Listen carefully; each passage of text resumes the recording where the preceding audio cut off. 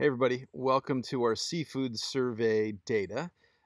Super stoked you guys are working on this data set. This is one of the data sets that I've been most interested in digging into for some time and just haven't had the time. I thought I would do it over my sabbatical this past year, but because of pandemic and various things, other things got in the way and distracted me. Um, anyway, this is a great data set. It's awesome.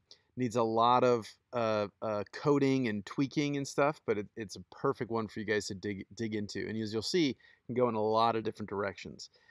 So I'm stoked. I'm wearing Alaskan seafood shirt right now just for you guys. So let's take a quick look at the data and see what you guys have to play with.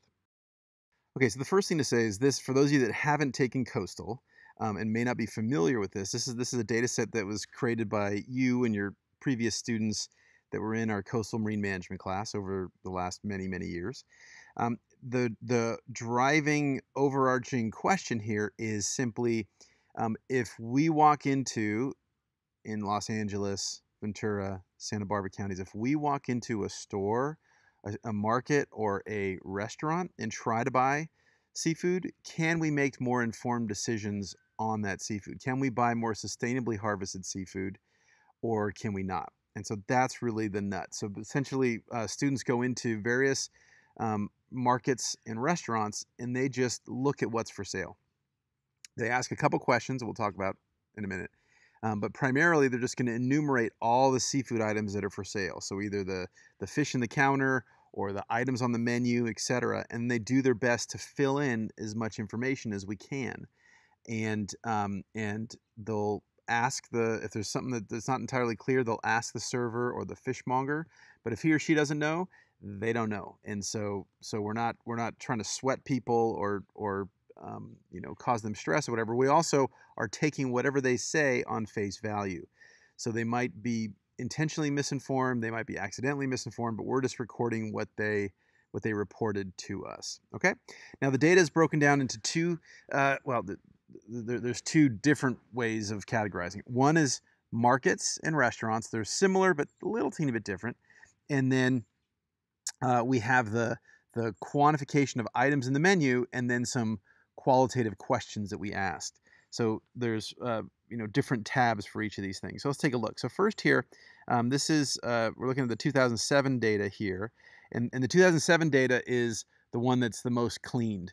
After 2007, they all still need a lot of cleaning and binning and everything, but we can look at this one as an example. Okay, so now you'll notice that this is the quantitative one, and so this is the market quantitative one.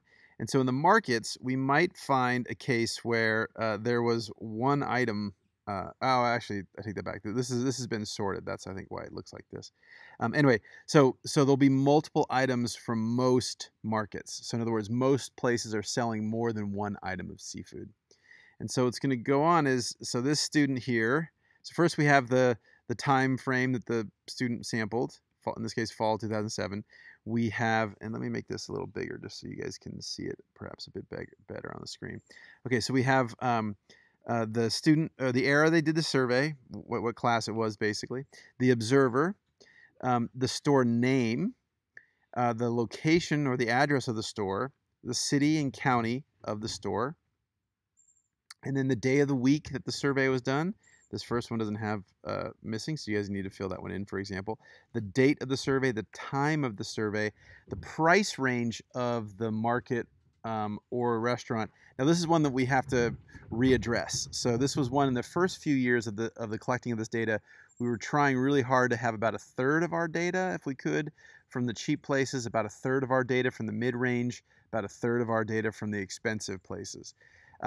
That hasn't always held up, and also we've gotten into debates as to what is cheap, what is mid-range, etc. So that's one that once we get all the data clean, that we can have a conversation and go back and rebin a lot of these responses. Same thing with cuisine. So this is just a quick and dirty, what kind of food they serve, general, Mexican, sushi restaurant, whatever. And this will also need re-examining and making sure that the standardization has been done right. The price categorization is just a numerical way to describe the price range. Okay, now we get into our first important piece of data. So this is, how was the fish harvested from the ocean? And so in this case, it was wild caught. So meaning just, traditional wild caught stuff, not any special techniques meant to improve sustainability. It wasn't mariculture, etc. So wild caught. What the um, uh, Again, this is a market. So markets, usually we have better data in terms of the species specificness. Sometimes people just say unknown fish, right? Or unknown lobster or something of that nature. And so in this case, this is an abalone. The species is unknown abalone. This species of abalone was unknown, but it came from Chile, so that restricts the possible species. In this case, this was a amberjack type of tuna. Um, this is an anchovy, etc.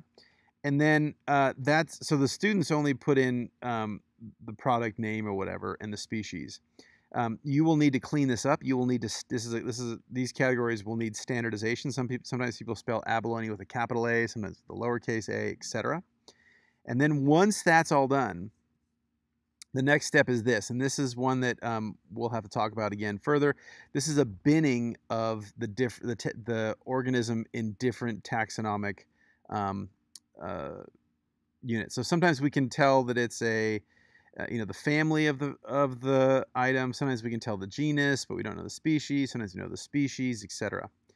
And there's also issues because people use the common name, and the common names aren't necessarily. Sometimes there's many common names that refer to the same species. So this is a nut that we'll have to dig into later.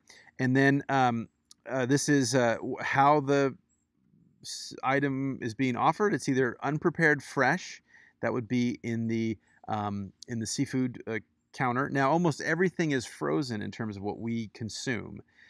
They just thaw it out, but nevertheless, this is how it's presented for sale. It's unprepared fresh. Prepared fresh, this unprepared fresh would be something like a fillet, right? Ready, you can just take home and cook. The prepared would be something like ceviche, where it's still, you're buying it, in bulk, but there's been some seasoning to it. There's possibly been some type of cooking to it, etc. And the same for items in the freezer. So unprocessed, just frozen fillet type stuff. Processed, again, where something's been done with. Maybe it's fish sticks, maybe it's been cooked or breaded or something of that nature. And then processed and canned. Now canned is the term we've always used, but now sometimes this stuff is in, say, a plastic bag or a pouch. That would still go in the can. We should probably just change this from canned to packaged. But in any event, that's what that is. The weight, if there's a weight denoted, and the count, sometimes with things like clams and mussels, there'll be a count number there. We pretty much don't use this anymore, but you might see this. And the unit price.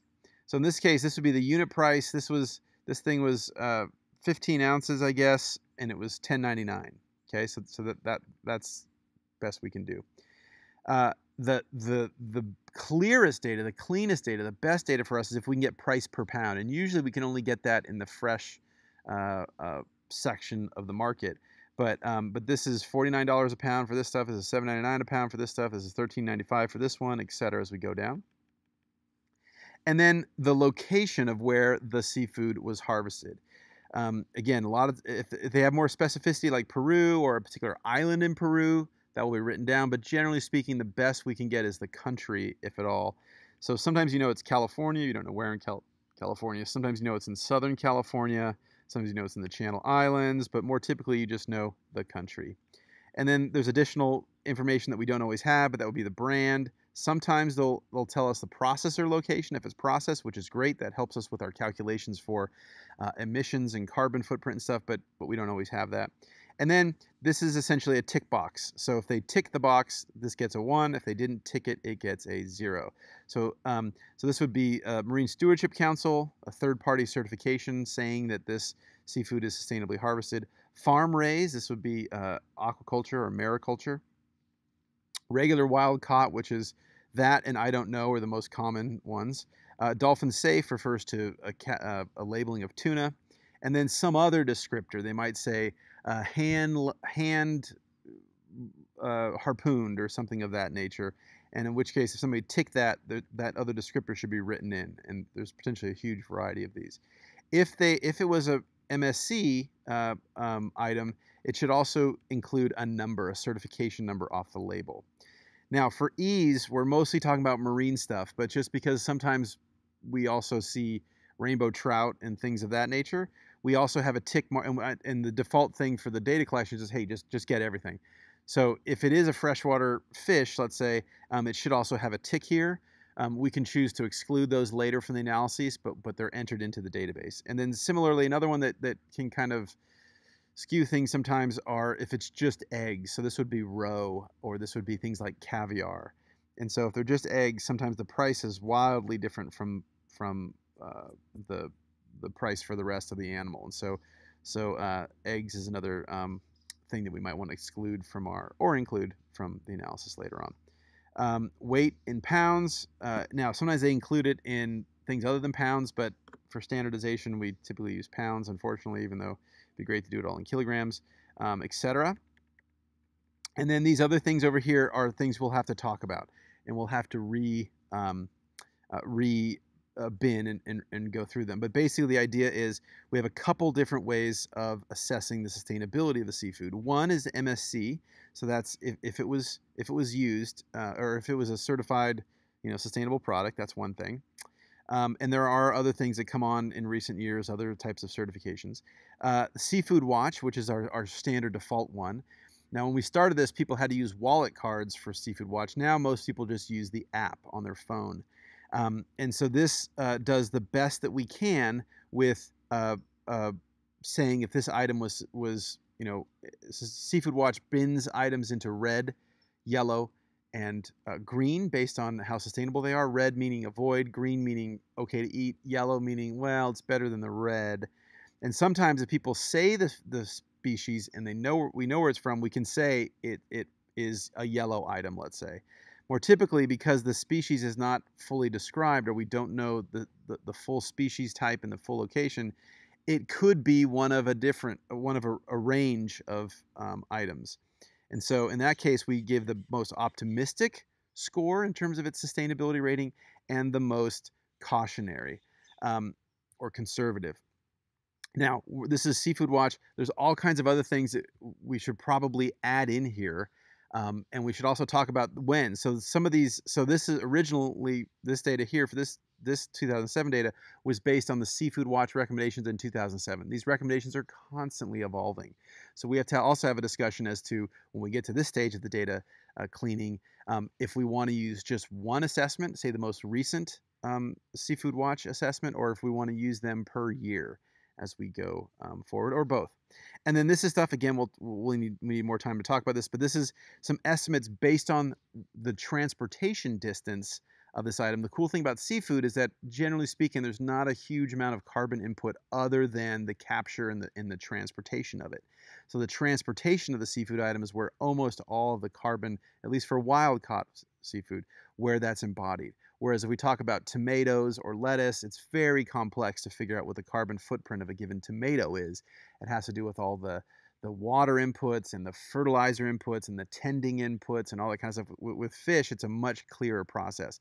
And so I have a simple model, and we can choose to use that, or we can develop a new one, which would be fun to talk about with you guys this year, of how we estimate things such as how much energy was embodied in the transporting of that item to here in Southern California. And then from that, we can calculate different things like carbon and volatile organics and stuff like that.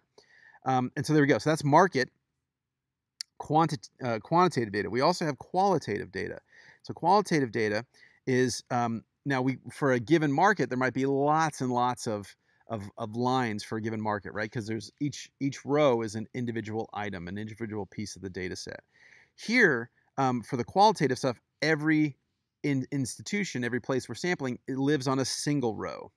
Okay, now so again, it's the person that did the sampling, the location, all this and that, etc. Just like we've talked about before, and these should match identically the stuff on the individual item data sheet. But here oh, sorry. There's one more thing that before I get into talking about the survey responses, this is just an estimate of how much of the meat counter space is devoted to seafood, and how much of the freezer space is devoted to seafood. We typically do this by just counting the number of sections. the number of, say, freezer doors, how much of those have seafood, how much don't. And this is just a gross indicator of, does this place really have a lot of seafood? Is it a major, if it's a seafood specialty place, essentially it'll be 100% of the offerings. If it's a major market that just sells a little bit of seafood, it'll be, more modest level. If it's some counter market or corner market that doesn't do much at all, then that won't that won't have very much at all, if any, freezer space devoted to seafood. Okay, now the main thing is, here we have our raw answers, and then we need to code these, and so you guys will be doing a lot of that.